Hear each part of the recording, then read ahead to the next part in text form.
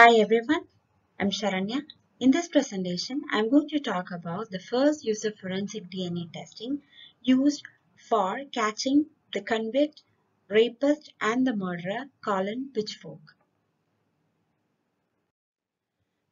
Colin Pitchfork was the first convicted murderer and rapist who was found using DNA profiling. He was caught as a result of mass DNA screening. Pitchfork, he lived in a village in the county of Leicestershire, England. He was working in Hampshire's Bakery, England. In 1983, Linda Mann was sexually assaulted and brutally murdered. In November 1983, Linda Mann was returning home from her babysitting. She took a shortcut route instead of a normal route. She was raped and found in the footpath the next day morning.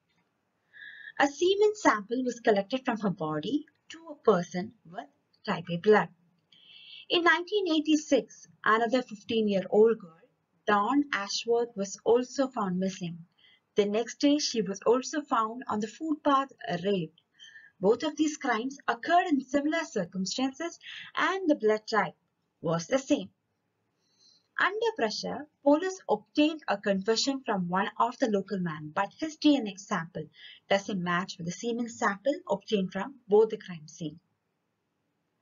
The mass screening was conducted by collecting the blood samples from all adult men from nearby 3 villages. More than 4,000 men were tested, but without a match. A woman overheard Pitchfork's friend conversation in a bar where he stated that he gave blood for DNA testing, disguising as Pitchfork.